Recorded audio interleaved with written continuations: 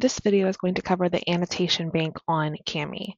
So by now, you hopefully are already familiar with the idea of making annotations on Kami, specifically things like comments, whether that be voice or video or regular text comment. But you can actually save these in a bank so that if you are using comments to kind of say the same things over and over, you can actually save it in a bank and then access it much easier. So for example, if I have a lot of students missing the same question and I don't necessarily want to have to keep retyping over and over again, I can type a comment and then save it to an annotation bank. And you'll see here as I start typing that some comments are already showing up, and that's because I already have some saved in my annotation bank. But I'll go ahead and add this new comment. So I'm going to type my comment in, and then I'm going to just hover over the box, and you'll see how these options now become available to me. And I'm going to click here on this little file box, and it's going to ask me if I want to add this comment to the annotation bank, and I'm going to click confirm.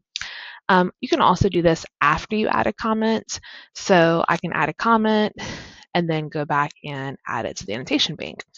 So now you may be asking, okay, but where are these being saved? I mean, I know they show up when I'm typing, but what if I want to access all of them? So your annotation bank is actually right up here in the top left. It's the same little file box symbol. And if we click on that, we will see all of the different annotations that we have saved, and we'll see the type that it is.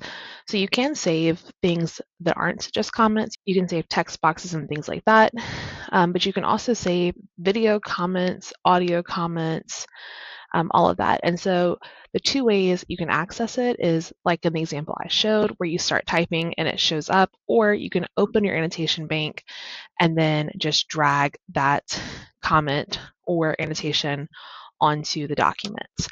You can also sort these into folders.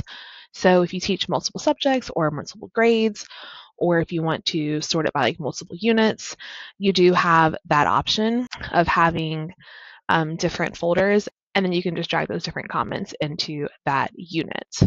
You also have the option here of deleting things that are saved in your annotation bank or editing them. So maybe I like this comment that I saved previously and I still want to use it, but maybe now the directions were 4 parts. So now I want the comment to say 4 parts instead of 3. You can easily go in and edit those annotations. So that was all about Kami's annotation bank. I hope that was helpful, and thanks for watching.